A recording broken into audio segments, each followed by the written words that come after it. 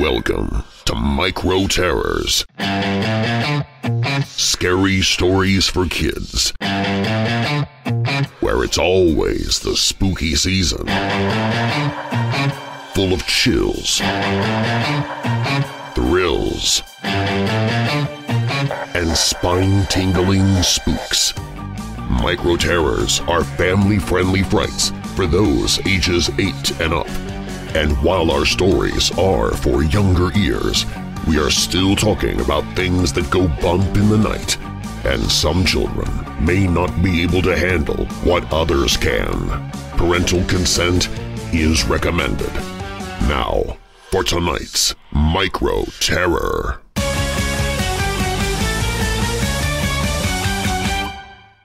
The Distress Call.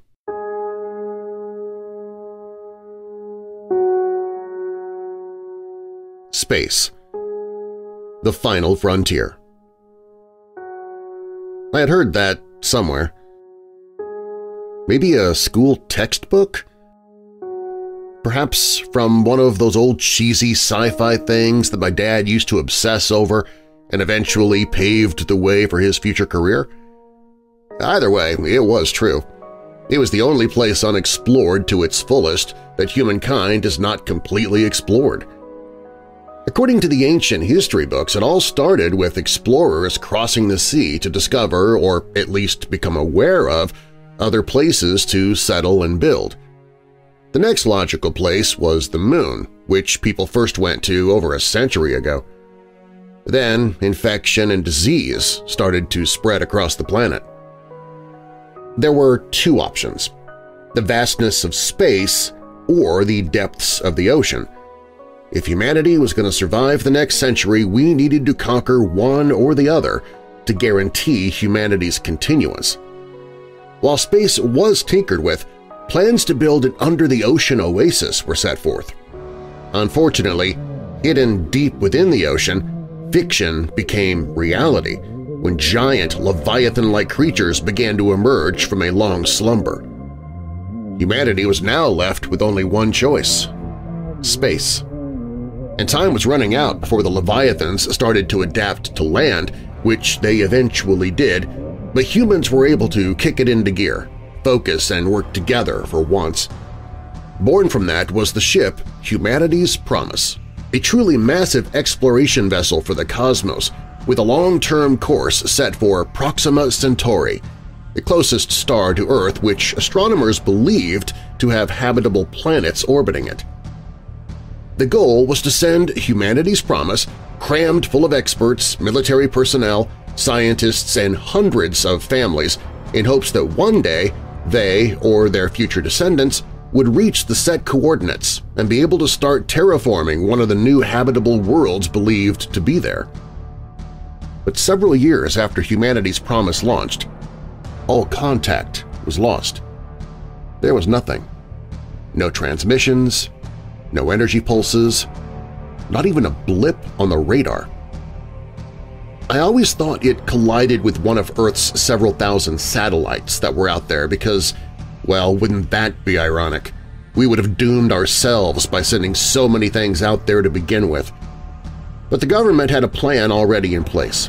A second, identical ship, appropriately called Humanity's Last Hope, had also been built at the same time as the first one. Its identical mission was international priority number 1, and just as the Leviathans made landfall and consumed people, animals, and decimated cities, Humanity's Last Hope was launched.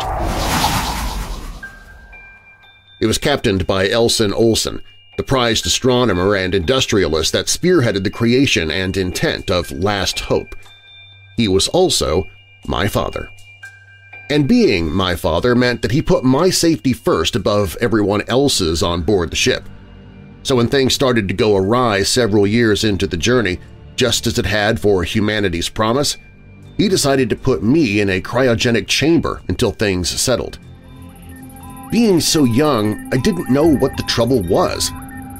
I remembered a lot of chaos, alarms blaring and chatter about a mysterious distress call coming from somewhere out in space. That was all I could dream about. until the beeping and depressurizing of the cryogenic chamber woke me. I slowly woke from my slumber, just as those leviathans did all those years ago. I exited the chamber,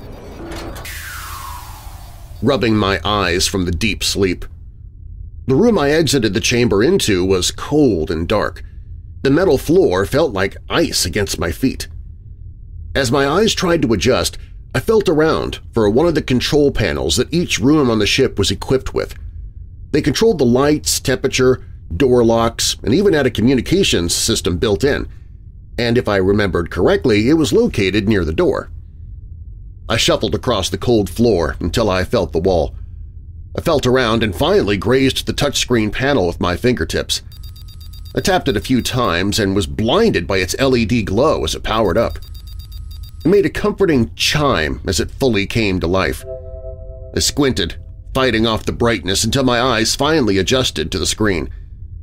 The first thing I saw was the time and date ticking across the bottom. 2:24 a.m. Wednesday, January 10th, 21:45. My stomach immediately knotted up. "Well, that's not good," I said out loud to myself. My last memories were from the year 2095. By math standards, I have been cryogenically frozen for like 50 years. "I better not have a mustache!" I shouted in a panic, spinning around to look for a mirror. I settled for my reflection in the window. My young preteen face was still in prime condition and appeared transparent, like a ghost against the backdrop of deep space outside. I then thought of the alarms that were blaring 50 years ago. I remembered the chaos, the mysterious distress call that seemed to confuse and rattle everyone. I remembered my dad frantically trying to keep me safe by shoving me into the, well, time capsule. "You'll be safe here," he said. "I'll get you out in a few minutes." Yeah, good job, Dad, I thought. A few minutes, 50 years, what's the difference? And what did I need to stay safe from, exactly? What was happening to cause such mass panic on the ship? I needed answers. Surely someone was around to help me understand. Possibly even my dad, but if 50 years had gone by and he didn't let me out, I was sure something must have happened to him. I tried not to let my imagination run too wild until I got some answers. Maybe there was a perfectly plausible explanation for everything.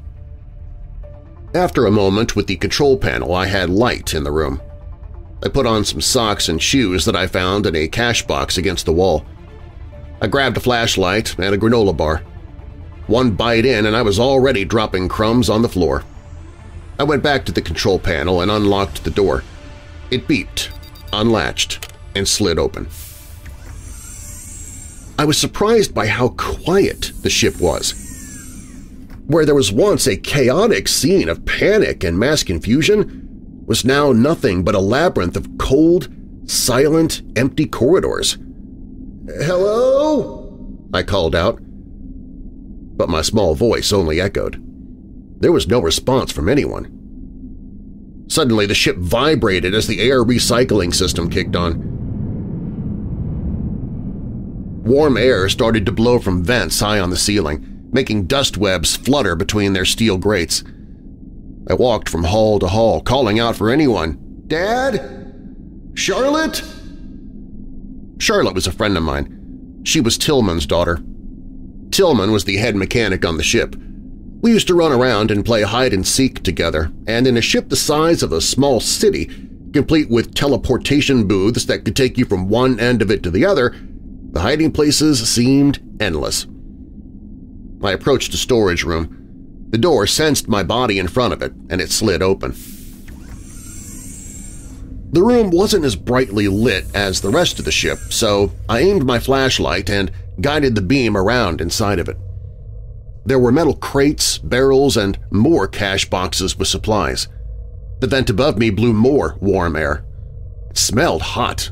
It was adjusting to not having been on in a long time. I didn't want to admit it to myself, but I was starting to accept the fact that I may have been the only one on board. If I could make it to a teleportation booth and get to the control room, I'd be able to access diagnostics and details on the ship's log. That would hopefully supply me with some answers. And I had my fingers crossed that maybe some of the crew was over that way.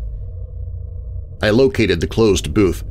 It was only a few minutes' walk from the storage room. I tapped the control panel and plugged in my end coordinates. Sector 1, Command Center block. The door slid shut and the machine turned on. A white light filled the booth, and I was broken down into billions of microscopic parts. I was rebuilt to perfection seconds later in another booth on the opposite side of humanity's last hope. I was in Sector 1, a block of control rooms, command centers, and the pilot's operations area, basically the cockpit but much larger.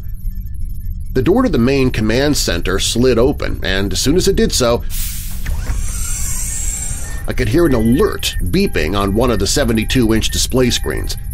I rushed over to it and read the alert out loud to myself. System status locked. Multiple systems on the server. Release foreign system from main server. Foreign system? What did that mean? I glanced over my options on the screen, and there was one that said Detach Second System. My finger hovered over the option for a moment, but I was unsure if I should do it. I was well-read in computer sciences. Most people were these days, since technology was the future. That was a phrase our teachers and mentors would repeat irritatingly often. It got to the point where it seemed like humanity was afraid of technology and wanted to try to stay one step ahead of it. The Leviathans, though, are what they should have been afraid of, not technology. Our technology was sound. We'd always been ahead of it. Even when artificial intelligence was in its infancy, there was concern that it would learn and grow on its own. But our sciences got ahead of that worry and put it to rest. There was no way our technology could backfire. I tapped the screen, and the red box that Detach Second System was in turned green. Humanity's last hope shook slightly, like something had physically detached. Whatever I had done had brought more of the ship back to life. More screens and monitors lit up. The HLH Chronicle appeared on the screen next to me. The Chronicle was developed by my dad as a way to digitally detail events on the ship through audio and visual technology. The top event on the list had already been updated to include my long-awaited emergence from cryogenic sleep. I tapped it and watched a night vision video of me coming out of the chamber, rubbing my eyes and stumbling around in the dark. I went back to the Chronicle. The second one down had the date and year from when I was put in the chamber. That was the last event prior to me waking up. I tapped it and watched a video on the screen of people running and screaming around the ship. I swiped to the next video, and my heart started to pick up speed. The scene was in the docking bay. Soldiers filled the room, all with their weapons aimed at the octagon-shaped airlock. I knew from being kicked out of the docking bay during hide-and-seek sessions with Charlotte that beyond the airlock doors were where other ships would dock with ours. The ships would be separated by a short tunnel for decompression. A second system, I thought. Could a second ship still have been attached all these years later? And whatever that system was connected to, could it have been the same source that sent out the distress call? I watched my dad enter the screen and put his hands up as if he were in control of the entire operation that was going down. This all must have occurred after he put me in the cryogenic chamber. I flipped on the audio and heard his voice echo through the docking bay. "Be sure to hold your fire! We need to be sure first!" my dad shouted to his crew of soldiers. Suddenly the airlock whooshed open, splitting straight down the middle. I leaned in to see what was coming from the other side of it. A series of laser blasts from the soldiers' guns erupted, and then… The monitor glitched and shut off. The lights in the command room started to flicker. I looked around and my heart rate increased. All of the monitors and screens were glitching with static and horizontal lines. Some shut off completely. I felt as if I was being watched, and my instinct told me to turn around. Perfectly framed within the threshold of the command room doorway was a figure shrouded in the shadows created by the strobing glow of the glitching screens and flickering lights. It was a man, I could tell, tall and brooding. He stepped into the room, the glinting lights now giving him a face. It was my dad. "Dad!" I exclaimed, running to him with open arms. However, he put his arms up to stop me. I did as he motioned. "Please," he said in an odd tone, "don't touch me."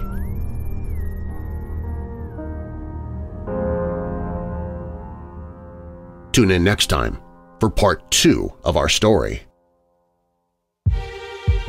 Thank you for listening to Micro Terrors. Join us each Saturday for another scary story. For more fun, visit our website at microterrors.com, where we will also have spooky games you can print out and play, like wicked word searches, mysterious mazes, and more. Microterrors.com is also where you can find us on your favorite social media and even send in your own scary story for us to tell. Plus, you'll learn more about our author, Scott Donnelly, who has other horrors for both young and old. I hope you'll join me again soon for Micro Terrors, Scary Stories for Kids. Hey Weirdos! Be sure to click the like button and subscribe to this channel and click the notification bell so you don't miss future videos. I post videos 7 days a week. And while you're at it, spread the darkness by sharing this video with someone you know who loves all things strange and macabre. If you want to listen to the podcast, you can find it at WeirdDarkness.com/listen.